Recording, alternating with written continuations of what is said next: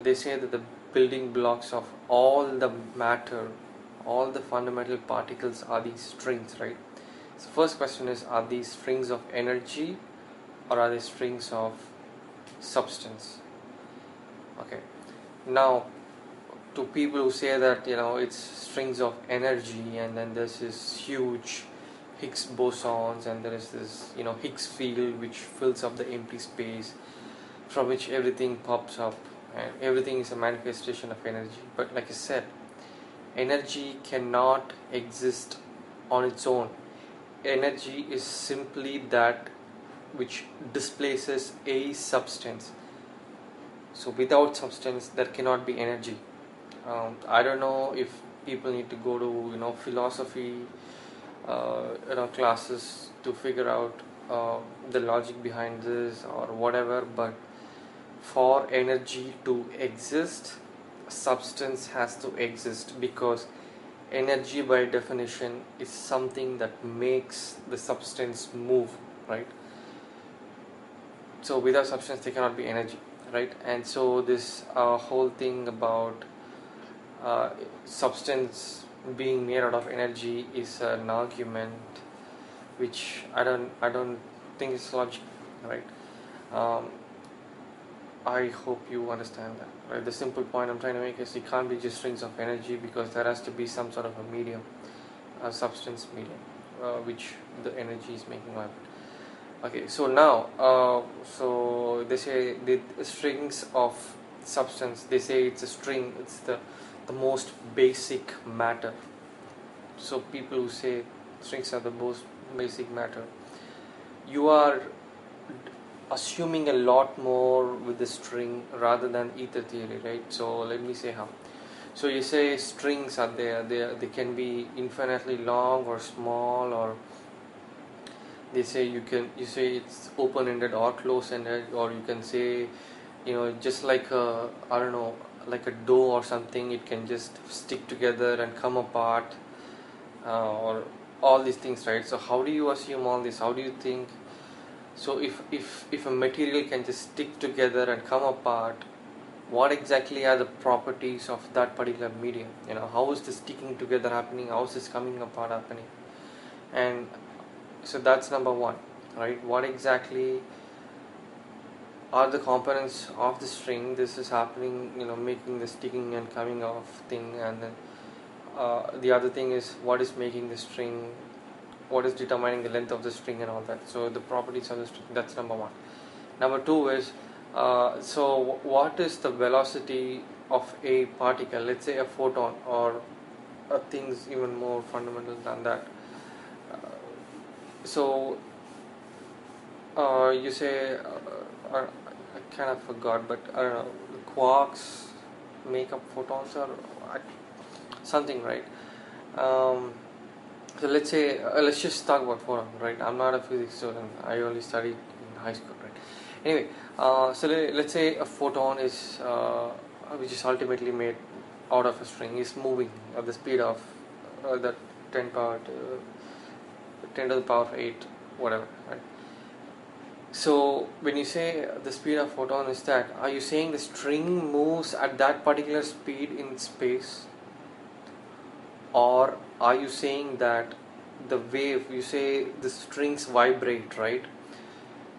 Are you saying that the vibration within the string is going at the speed of 10 to the power of 8?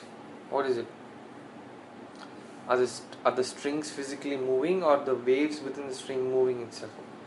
So if you say the string is what is moving, so why would the wave be associated with that? Because the wavelength is actually related to the velocity of the particular particle, right? So I don't know, de Broglie wave equation or something like that. So what is the relation there? So I can have a very slow wave, I mean a very lower frequency wave happening within the string, but the string can still travel fast in space, right? What is the relationship there? And if you say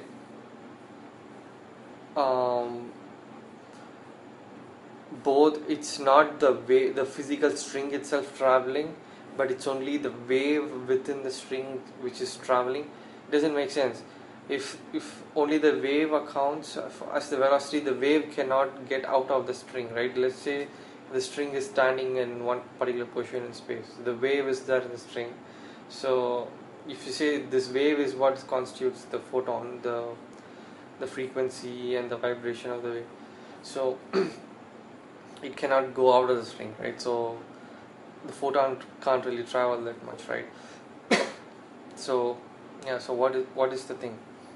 If the string travels in space, what is the relation between the wavelength, you say, the frequency of the photon, right? What is the relation between that? Because you say the wave of the vibration, the wave vibration within the string is what constitutes the frequency of photons and all that, right? So what is that relationship? So so that's number two. And then so how what exactly is the what exactly happens if these two things collide, and where do these come from? Are there any difference in densities of the spring? uh, so what happens if, okay, what happens if there are no strings in a particular region in space? The light cannot travel. Is that what it is? I mean, if there's no, I mean, how is one particle exerting a force on other particle? If one particle is a string standing here, the other particle is a string that's just vibrating over there, how is the force exerted from this spring into that spring? How is that happening? If there's no other connection between these two strings, sorry. Um, so so that's the number third question, right? I mean, if I know that I'm stuttering a lot, but if you can just rerun the videos and try to understand the question again, I guess you can get it, right? So what's the explanation to all this?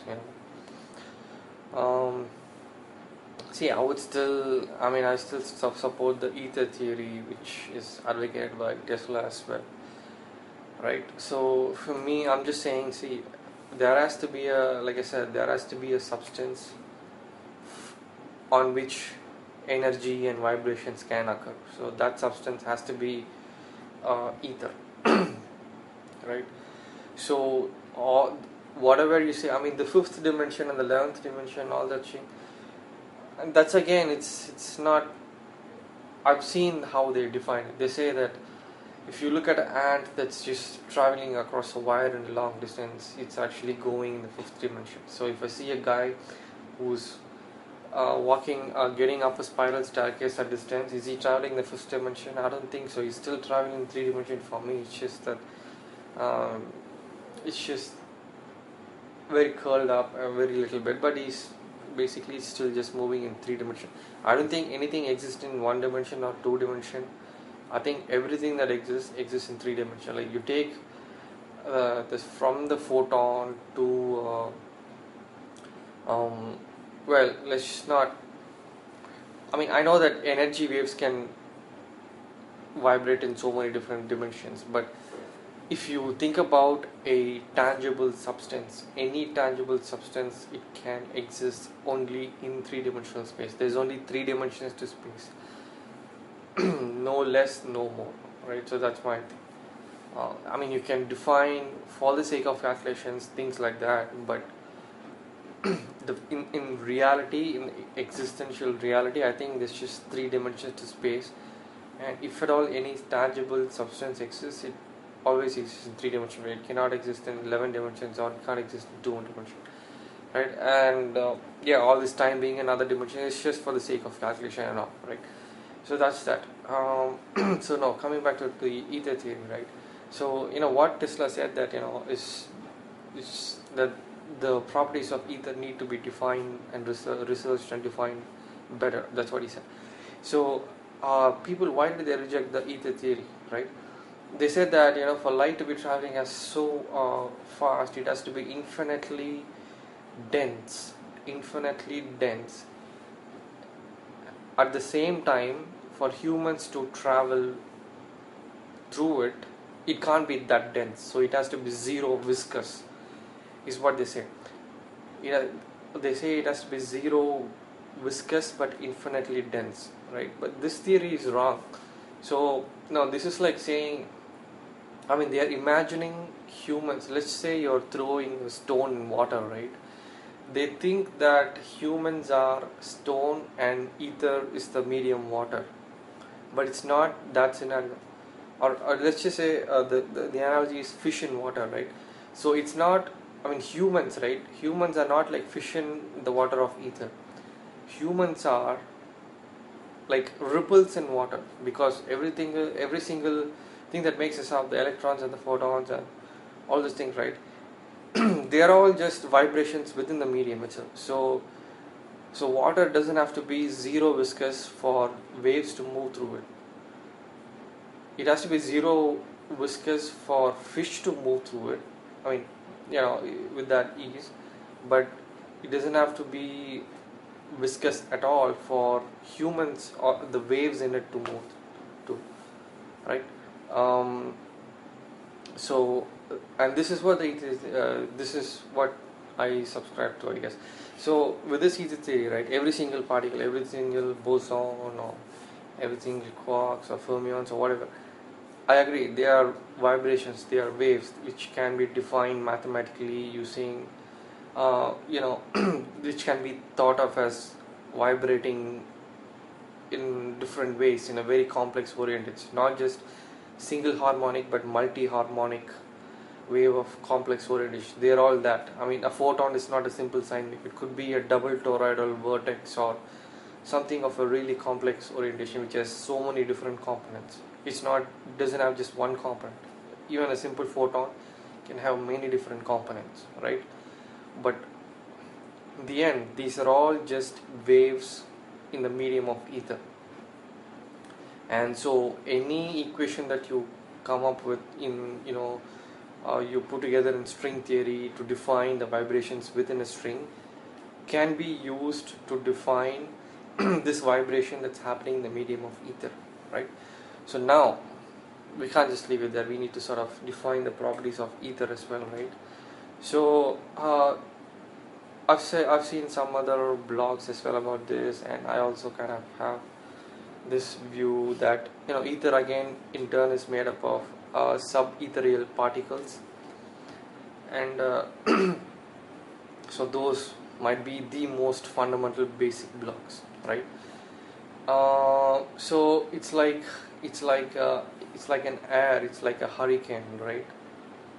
It's got subethereal particles focused in this region of space with a particular density. There is no forces of attraction between individual particles, but they are all just there together, right?